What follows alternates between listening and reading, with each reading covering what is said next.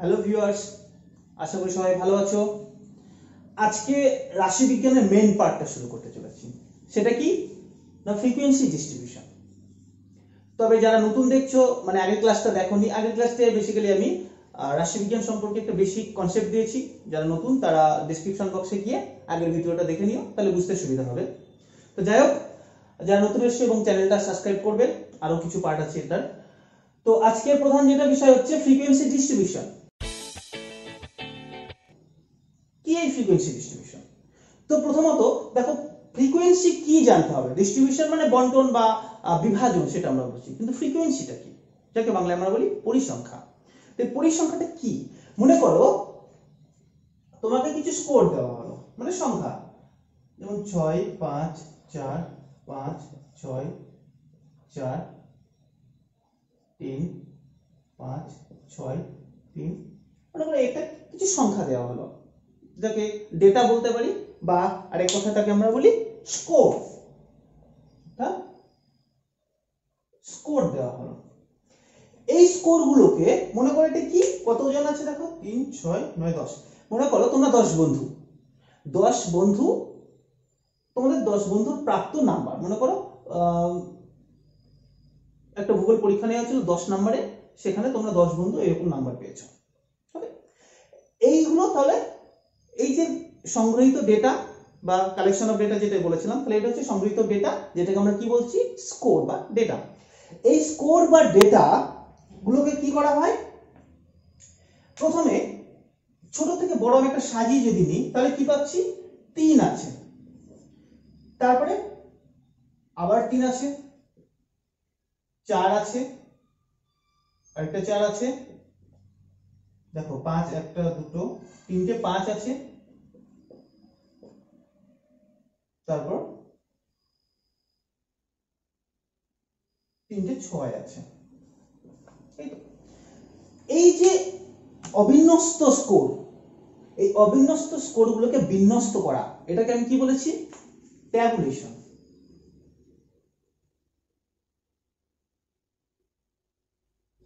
তাহলে এই collection of ডেটার বা স্কোর গুলোকে বিন্যস্ত করা হলো, যেটাকে বলা হচ্ছে ট্যাবুলেশন। এবার এই বিন্যস্ত স্কোর গুলো থেকে তোমরা একটা জিনিস বোঝো যে কত ধরনের স্কোর আছে। এখানে দেখো 3 স্কোর আছে, কিছু 4 স্কোর আছে, 5 আছে, 6 আছে। তাহলে 3 4 5 6 প্রাপ্ত নম্বরগুলোর ধরন কি, এই 4টে ধরন পাচ্ছি। ওকে, তাহলে এবার মনে করো কটা দিন আছে, একটা দুটো, 4 কটা, দুটো, 5 3টে, 6 3টে। ওকে, এই যে আমি মার্ক করলাম, অর্থাৎ কতগুলো 3 আছে, দুটো 3 আছে, দুটো মার্ক করেছি, এটাকে বলা হয় কি, ট্যালি, ট্যালি মার্ক।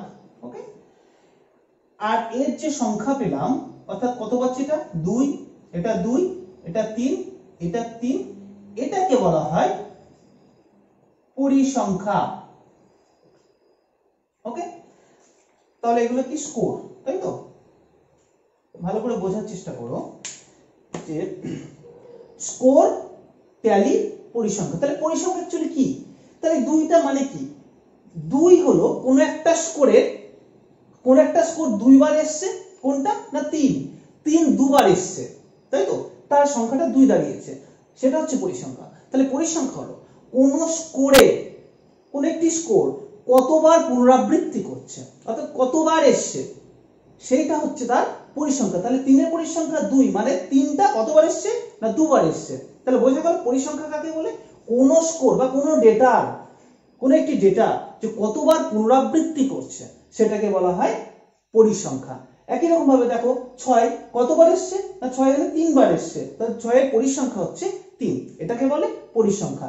আর এই যে টেবিল তৈরি করা হলো পরিসংখ্যা বন্ধনে, পুরো স্কোরটাকে পরিসংখ্যা বন্ধনে আবদ্ধ করা হলো, এটাকেই বলা হয় ফ্রিকোয়েন্সি ডিস্ট্রিবিউশন।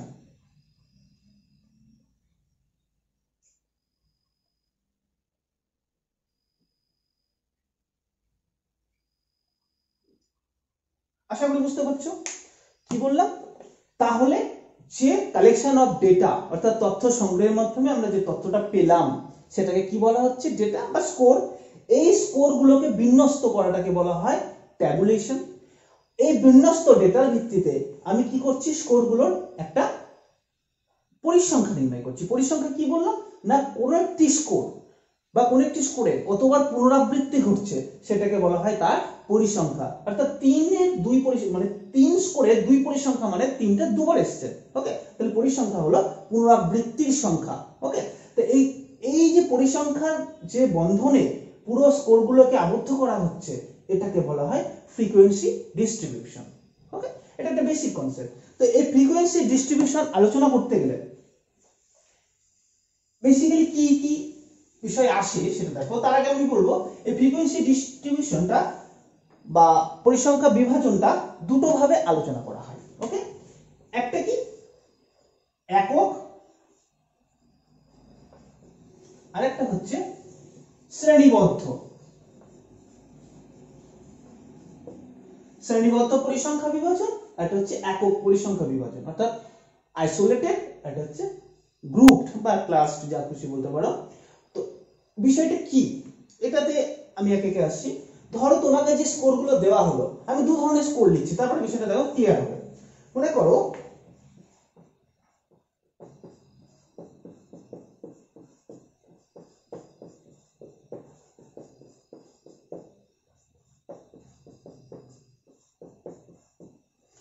এই যে এক ধরনের স্কোর দেওয়া হয়েছে, আরেকটা স্কোর মনে করো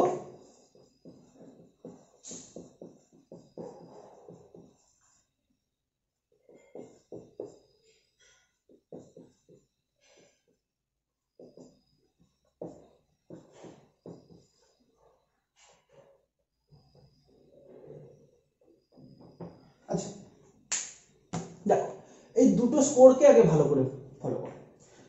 এই স্কোরটার ক্ষেত্রে দেখো সংখ্যাগুলো যেন একই রকমের, অর্থাৎ এখানে কি কি ধরন পাচ্ছি, আমি 5 পেয়েছি, 10 পেয়েছি, 15 পেয়েছি। তাহলে এই তিনটে সংখ্যায় ঘুরিয়ে ফিরিয়ে আছে, অর্থাৎ সংখ্যার একটা বিস্তার, অনেক বিস্তার সেটা কিন্তু নেই। কয়েকটা সংখ্যা, সেই সংখ্যাগুলো বারবার পুনরাবৃত্তি হয়েছে, মানে সংখ্যার ধরন বা বিস্তার অনেক না। কিন্তু এক্ষেত্রে দেখো যে আমি 25টা সংখ্যা দিয়েছি, এক্ষেত্রে দেখো 25টা সংখ্যা হয়তো প্রায় 25 রকমের, তাই না? তো এই দু ধরনের স্কোর আলাদা আলাদা, এই দু ধরনের স্কোরের ক্ষেত্রে আলাদা আলাদা পরিসংখ্যা বিভাজন করা হয়। কিরকম দেখো, এটাকে যদি আমি 5-এর একটা, 10-এর একটা, 15-এর একটা করি, মনে করো এই যে স্কোরগুলো, স্কোরের ধরনটাকে আমি যদি এইভাবে ভাগ করি 5, 10, 15, তাহলে কি পাবো দেখো 10 এটা কোন ঘরে পড়বে, আমি যদি ট্যালি করি কোথায় পড়বে, 10-এর ঘরে পড়ছে। এটা 15, 10, 5, 15, 10, 10, 5, 15, 10। এই যে একটা বিষয় করলাম, ভালো করে ফলো করো। এটা কি না, এই ট্যালি মার্ক করার সময় কি করতে হয়, 1, 2, 3, 4 পঞ্চমটা দিয়ে ক্রস করে কেটে দিতে হয়। কেন এটা করার নিয়ম, কারণ দেখো তোমাকে যদি আমি এইভাবে অনেকগুলো সংখ্যা দিতে থাকি পরপর, তাহলে এটা থেকে তোমার গণনা করতে কিন্তু খুব সমস্যা হবে। তার জন্য কি করা হয়, এই ট্যালি করার নিয়ম হচ্ছে প্রথম, দ্বিতীয়, তৃতীয়, চতুর্থ, পঞ্চমের বেলায় সেটা ক্রস করতে হয়। পঞ্চমটাও কিন্তু একটা, এই ক্রসটাও কিন্তু একটা ধরতে হবে। তাহলে এটা কটা হচ্ছে, 5টা কিন্তু। ওকে, এর পাশে যদি আমি আবার যখন 6 নম্বরটা হবে আবার পাশে লিখবো, 7 হলে পাশে লিখবো, 8, 9, আবার 10 নম্বর হয়ে গেলে ফের ক্রস, আবার 11 হলে এরকম, এইভাবে পাশে লিখতে লিখতে তাহলে সহজেই দেখো গণনা করতে হবে যে 5, 5, 10 আর 1, 11 পরিসংখ্যা। কিন্তু এটা তো তুমি এক চান্সে গণনা করতে পারবে না। তাই গণনা করার সুবিধার্থে এই ট্যালি মার্ক করার সময় পঞ্চম বারে গিয়ে ক্রস করে দেওয়া হয়, এটা মাথায় রেখো। ওকে, তাহলে আমি কি পাচ্ছিলাম, 5 পেলাম, তাহলে 5, 10, এই আবার একটা বসে গেল, 15, এই। তাহলে এটা পরিসংখ্যা কত, 3, এটা 6, এটা 4। এই যে স্কোরগুলো, যেহেতু স্কোরগুলোর ধরন কম, একই ধরনের স্কোর রয়েছে এখানে, তাই আমি সেই ধরনগুলোকে লিখে নিলাম এবং তার ট্যালি করে এই যে পরিসংখ্যাটা পেলাম, এইটাকে বলা হয় একক পরিসংখ্যা। ক্লিয়ার? একক পরিসংখ্যা। আর এক্ষেত্রে দেখো আমি যদি এইভাবে করতে চাই যে 2 এর জন্য একটা, তারপর হয়তো 5 আছে, 5 এর জন্য, 6 এর জন্য, 7 এর জন্য, 8 এর জন্য, এইভাবে করতে গেলে দেখা যাচ্ছে যতগুলো স্কোর আছে তার জন্য প্রত্যেকের জন্য আলাদা আলাদা ধরন চলে আসছে। সেক্ষেত্রে তার পরিসংখ্যা হয়তো সব একটা করে যদি ধরন, তাহলে পরিসংখ্যা 1 করে হবে, তাই এটা কোনো মানেই হয় না। তখন কি করতে হয়, এই ধরনের স্কোরগুলোর ক্ষেত্রে যখন স্কোরের বিস্তার অনেক বেশি, তখন কি করতে হয় না, এটাতে একটা জিনিস ভালো করে ফলো করো। মনে করো এখানে 25 জন তোমরা বন্ধু রয়েছে, 25 জনের একটা প্রাপ্ত নাম্বার দেওয়া আছে। এখানে সবচেয়ে হাইয়েস্ট নাম্বারটা কত আছে না 20, ওকে, আর সবচেয়ে কম আছে 1। তাহলে আমাদের যে প্রাপ্ত নাম্বারগুলো কত আছে 1 থেকে 20 এর মধ্যে, ওকে। তাহলে এই 1 থেকে 20 এর মধ্যে প্রাপ্ত নাম্বারগুলো তোমাদের বন্ধুরা দাও, 25 জন বন্ধু মিলে 1 থেকে 20 এর মধ্যে নাম্বার পেয়েছো, ঠিক আছে। এই নাম্বারটা তার মানে 1 থেকে 20 এর মধ্যে বাকিদেরও নাম্বার রয়েছে, 25 জন, বাকি 23 জনের নাম্বার এই 1 থেকে 20 এর মধ্যেই রয়েছে। এবার আমি এই বন্ধুগুলোকে, মনে করো তোমার যে 25 জন বন্ধু আছে তাদেরকে আমি কিছু গ্রুপে ভাগ করতে চাইছি নাম প্রাপ্ত নাম্বারের ভিত্তিতে। মনে করো কিছু যারা একটু বেশি পেয়েছে তাদেরকে একটা গ্রুপ করলাম, তার থেকে একটু কম পেয়েছে তাদেরকে একটা গ্রুপ করলাম, তার থেকে একটা কম গ্রুপ, তার থেকে একদম কম যারা পেয়েছে তাদের একটা গ্রুপ করলাম। এই যে গ্রুপে ভাগ করা বা দলে ভাগ করা এবং তার পরিসংখ্যা বার করা, মানে যে গ্রুপটা মনে করো কিরকম করতে পারি আমরা ক্ষেত্রে, তাহলে 1 থেকে বলতে পারি, কথাই মনে করো তোমরা 1 থেকে 5 এর মধ্যে কে কে একটা গ্রুপ করলাম, বলতে পারি এরকম যে 1 থেকে 5 এর মধ্যে কে কে নাম্বার পেয়েছে, এটা একটা গ্রুপ। তারপরে বলতে পারি কি 5 থেকে 10 এর মধ্যে, যেহেতু দেখো 1 থেকে 5 আমি এটা 5 থেকে 10ই করব। তারপর এটা কি 10 থেকে 15 এর মধ্যে, এটা 15 থেকে 20 এর মধ্যে।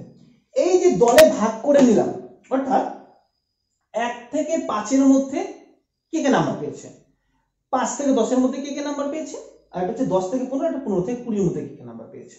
তাহলে এই যে ভেঙে মানে দলে ভাগ করে নেওয়া, এই পুরো বিষয় এতগুলো স্কোরকে সংক্ষিপ্তকরণের জন্য যে দলে ভাগ করে নেওয়া এবং পরিসংখ্যা বার করা, একই রকম ভাবে পরিসংখ্যা বার করতে পারি যে 1 থেকে 5। এবার আমি পরিসংখ্যা বার করি, এটা ফার্স্ট কি করব, ট্যালি করে। ট্যালি কিন্তু কি জন্য করা হয় না, তার পরিসংখ্যা নির্ণয়ের জন্য করা হয়।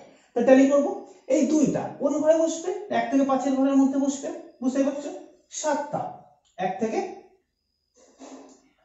7, তাহলে 5 থেকে 10 এর মধ্যে বসবে 9, 5 থেকে 10 এর মধ্যে পড়বে 17, এটাতে পড়বে 19, এটাতেই পড়বে 20, অবশ্যই এটাতে পড়বে 5, 8। এবার বিষয়টা ভালো করে ফলো করো, আমি এই সমস্যাটাই আসতে চাইছিলাম। এই 5 সংখ্যাটাকে আমি কোন ঘরে ফেলবো, সমস্যাটা কি 1 থেকে 5, একটা 5 থেকে 10। এই যে সমস্যাটা তৈরি হবে তার জন্য আমি কি করতে হবে, তাহলে আমি 5টা 11 ফেলতে পারি, 11 ফেলতে পারি, একটা সমস্যা দেখা দেবে। তখন কি করতে হয়, আমি এটা মুছে দিচ্ছি, হ্যাঁ। তাহলে এই সমস্যাটা মেটানোর জন্য কি করতে হবে, দেখো তোমরা একটা বিষয় বলি, তোমরা প্রাকৃতিক ভূগোলে পড়েছো যে পাতের এই যে চারিদিকের অংশটাকে কি বলা হয়, পাত সীমা বা মার্জিন বলা হয়, প্লেট মার্জিন। আর যখন পাশে আরেকটা পাত এসে মিলিত হয় তখন এই মিলন রেখাটাকে বলা হয় পাত সীমানা বা প্লেট বাউন্ডারি, ওকে। একই রকম এই সমস্যার সমাধান করার জন্য কি হয়, রাশিবিজ্ঞানে এরকম পাত সীমা যেমন তেমন ভাবে শ্রেণী সীমা আর শ্রেণী সীমানা তৈরি করা হয়। কিরকম দেখো, বিষয়টা হচ্ছে যেটা করছিলাম,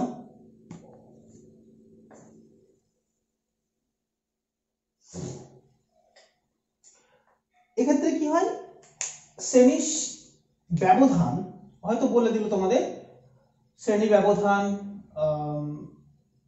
ধরো 5 শ্রেণী ব্যবধানে 5 শ্রেণী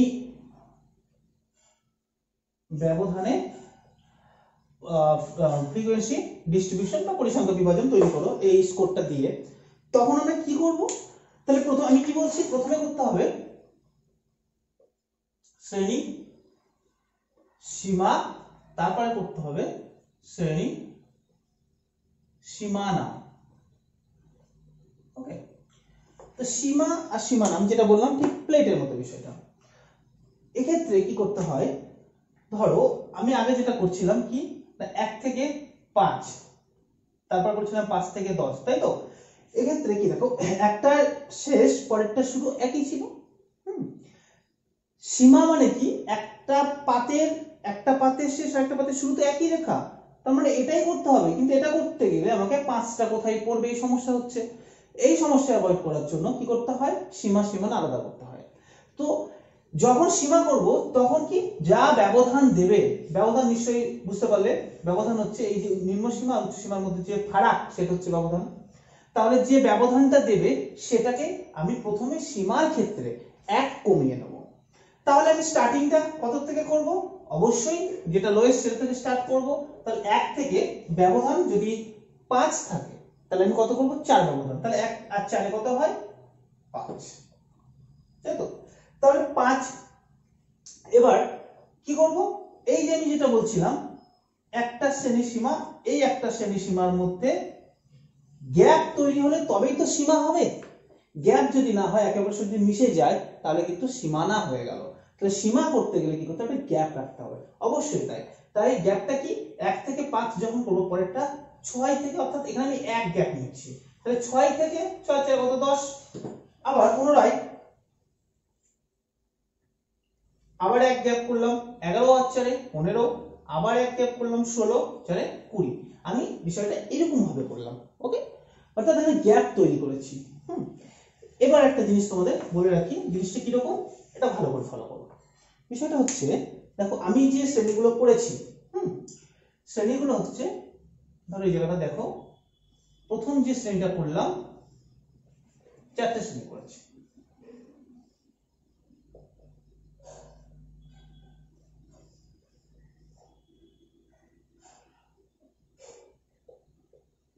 আমি এই জায়গাটা ধরছে না, 4টে শ্রেণী ছোট করে করছি শ্রেণীটা।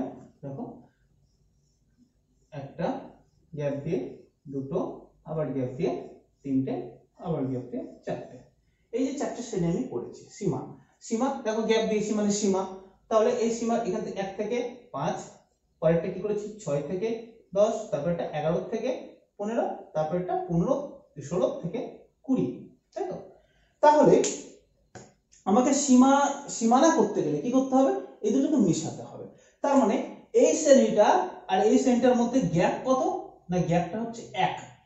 তাহলে এই গ্যাপটা যদি আমি শ্রেণীটাকে বড় করি, এই দুটোকে বড় করে এমন একটা জায়গায় নিয়ে আসবো, তাহলে মাঝামাঝি জায়গায় নিয়ে আসবো। তাহলে গ্যাপ যদি 1 হয় তাহলে মাঝামাঝি বলতে একে কতটা এগিয়ে যেতে হবে আর একে কতটা পিছিয়ে আসতে হবে, না একে 0.5, একে 0.5, দেখো এটা একে 0.5 এগোতে হবে মাঝে যেতে গেলে, আর একে 0.5 পিছোতে হবে, তাই না? তবেই তো 1 ব্যবধানটা পূরণ হবে। অর্থাৎ এই যে দুজনের মাঝখানে এই যে রেখাটা হবে সেটা হচ্ছে একে, তাহলে 0.5 এখানে পিছিয়ে আসলে, 6 থেকে 0.5 পিছিয়ে আসলে তাহলে কত হবে, 5.5, আর 5 থেকে 0.5 এগিয়ে গেলে কোথায়, 5.5, অর্থাৎ মাঝে রেখাটা হবে 5.5। একই রকম ভাবে এদের মাঝে রেখাটা কত হবে, 10.5, তাই না?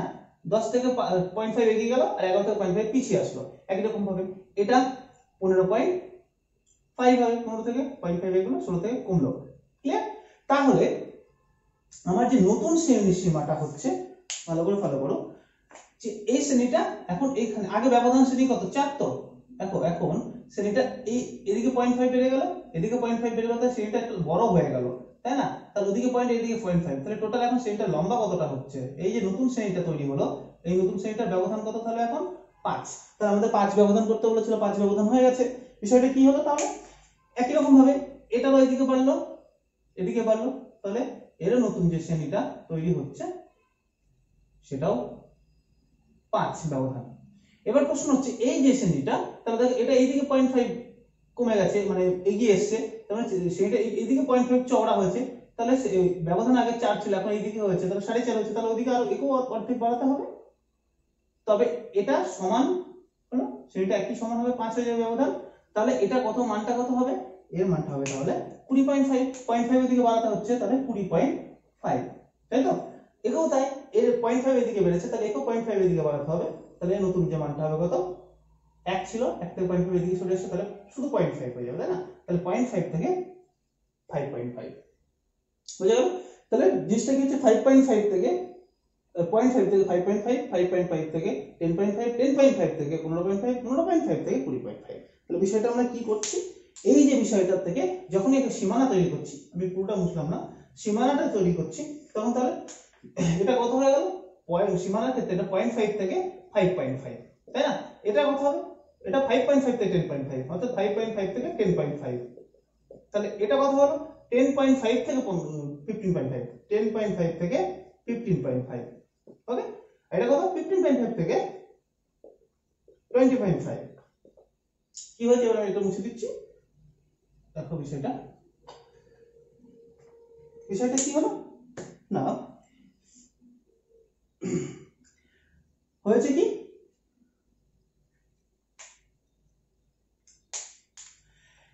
এটার ক্ষেত্রে একটা যেহেতু দিকে সরে গেছে তাহলে 0.5 কমে গেছে, তাহলে এটা 0.5 আর এর সাথে উচ্চ সীমার সাথে 0.5 বেড়ে গেছে, অর্থাৎ এটা নিম্ন সীমার সাথে 0.5 কমছে, উচ্চ সীমার সাথে 0.5 বাড়ছে।